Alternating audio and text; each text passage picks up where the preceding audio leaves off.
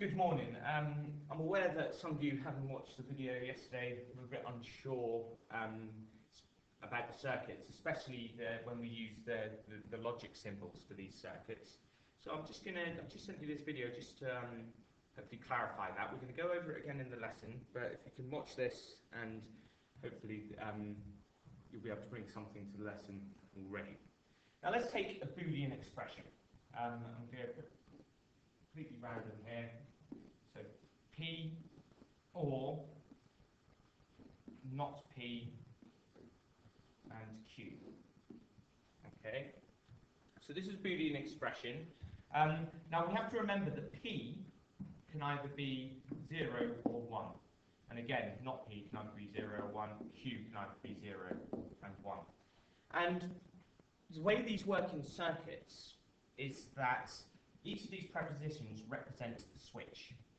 Okay, so a switch like that. Now, the switch here is open, which means the P has a value of 0. Okay, this is the switch for P. If it's closed, then P is 1. Okay, you've got to imagine that the electricity is allowed to run through if P is 1, but it's not allowed to run through if P is 0.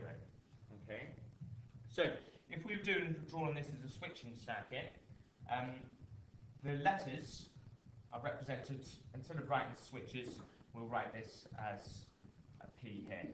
Okay. Okay. And the thing to remember is that here we have AND symbols, and these represent parallel circuits.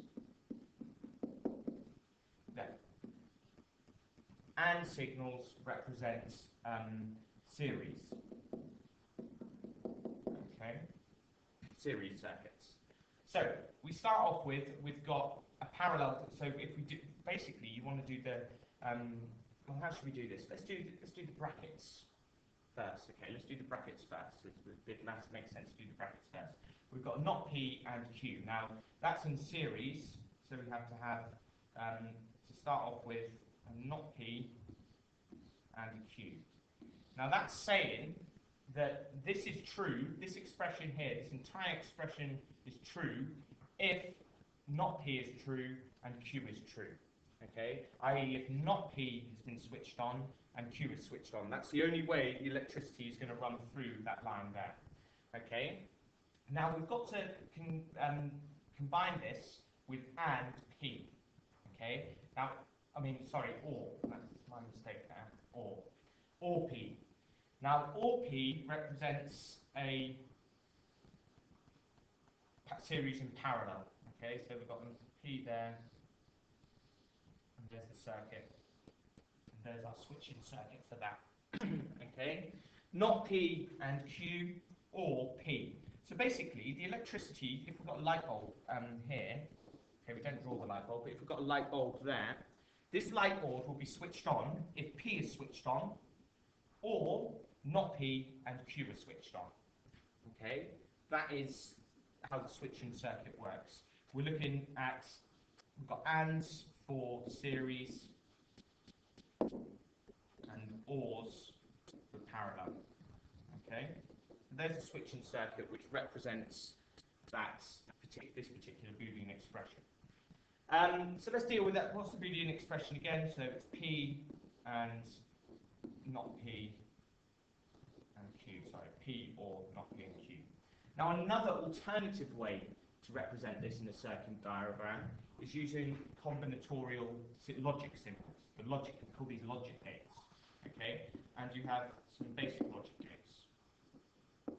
Okay, you have the triangle, which represents if P goes into that, then the output is not P. Okay, we have the AND signal, okay, which is if two things go into that, if P and Q go into that, then the output is P and Q. Okay, and finally we have the OR symbol, which is like that, where we have two things going into it, P and Q. The output is P or Q. Okay, so there are basic they're our basic logic gates.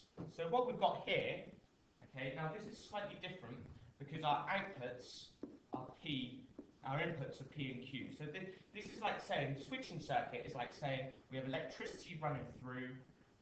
Where does it switch the bulb? How can we design the circuit so it switches the bulb on according to the Boolean statement? The logic gates, the logic combinatorial circuit, is based on, here we have inputs, and based on this Boolean expression, what are our outputs? Okay, and we have to do these using logic gates. Now, this time I'm going to start off with the brackets again. Okay, so first of all, I've got not P and Q. So P at the minute is running through there, but we can branch this off. We drew a little bump over that line, so it's branched off. And we need it to first go through, because it's not P, we need to make it go through a NOT gate. Okay, so there's a NOT gate. So P, whatever P is, when it goes through here, it goes to not P. Okay? Now, the not P is combined together with Q with a conjunction, an AND symbol. So we have to use the AND gate for that. We've got two inputs coming in. We've got the Q and we've got the not P now, and they get combined. That is more things, so sorry about that. They get combined to make an AND. Okay? So our output from this point is going to be not P and Q. Okay? Now, get rid of that arrow, don't have arrows. Finally, we've got to do the disjunction, the OR symbol. Now it's P or the output of whatever's coming out of this AND. So these two get combined into a OR symbol, and the output here is going to be P and not P and Q. Okay, that's our output. Our inputs are P and Q, our outputs is P and not P or Q. Okay, so that's the difference between a combination circuit. Combination circuit deals with, here we have inputs, what are our outputs? Okay, a switching circuit deals with, okay, we've got a kind of electricity going through, can we design our circuit so it switches the bulb on if our Boolean expression is true there? Okay, so what I'm going to do is I'm going to design a completely random combination circuit, and we'll see how that compares. And I've lost my coffee. I'll get the coffee first. Okay. Okay, so here is the circuit, and we're going to have P and Q as our inputs. Okay. And we're going to have P coming out like that, and we're going to have Q coming out like that. Okay, so P and Q, they're our inputs. We're going to make them go into an AND. Okay, there's an AND gate. Okay, right. They don't usually have the words written in, but we can write the words in, and that's not a problem. So P and Q, there's our AND. What else are we going to have? We're going to have a Q going down like this. We're going to have a P crossing over. And that's going to be, I'm going to have that as an OR gate.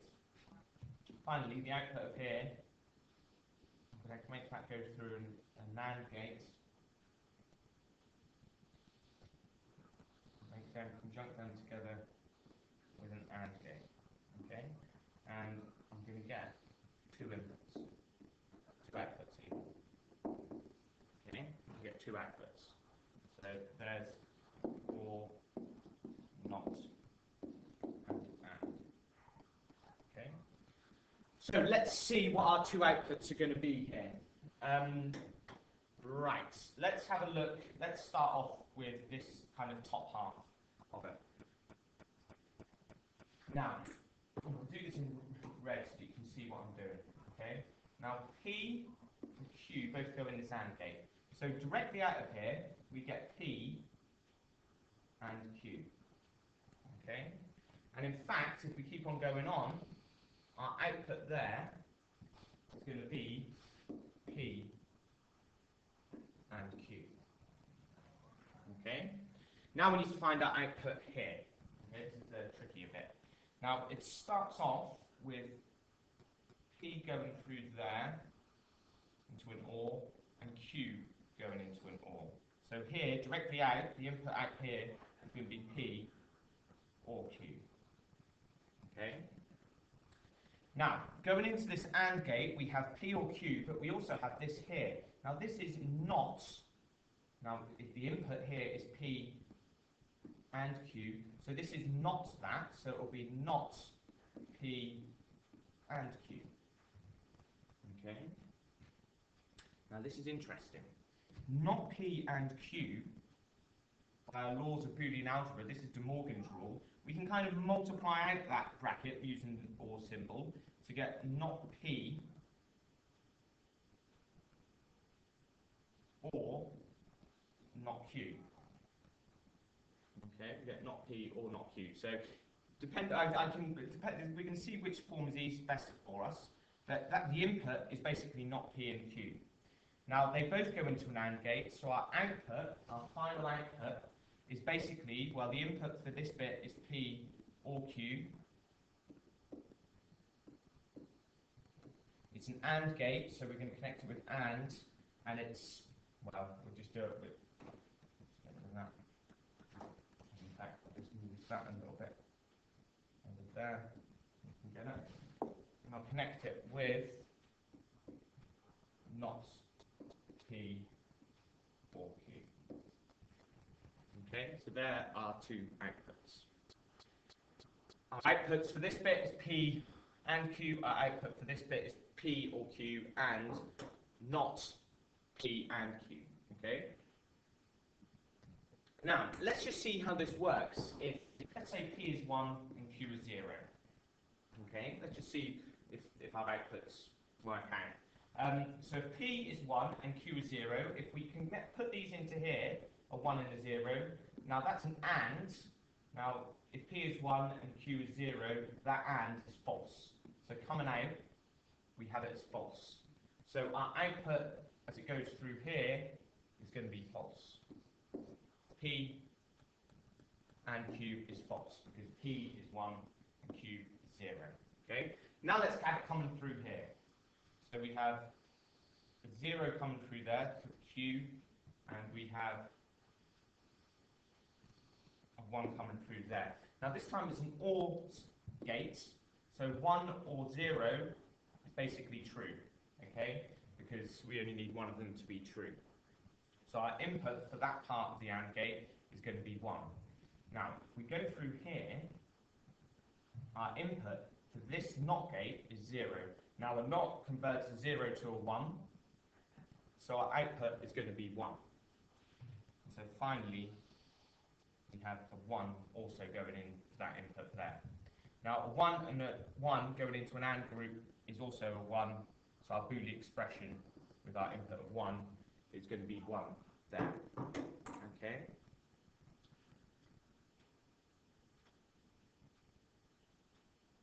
So this is a combination circuit. It's difficult to draw this as a switching circuit because we've got two separate Boolean expressions involved here, which is the advantages of using a combination circuit. You could use two different expressions to do that, which is quite nice. Okay, so that's combination circuits. We can do a lot of really good things with these. We can do a lot of good things with these, and we can use them to represent, gate electricity, logical statements. But before, what I want us to have a little think about is this little question. Okay, there's an old saying in the army. Okay, if it moves, you salute it.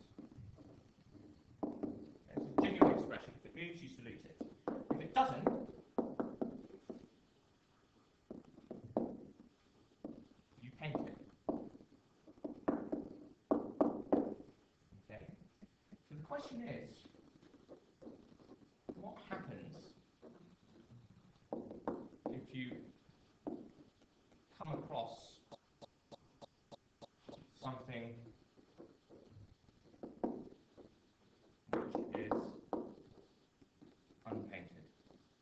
Okay, I want you to think about that, and please get back to me if you've got an answer in the next lesson. The clue is these propositions. Let the fact that it moves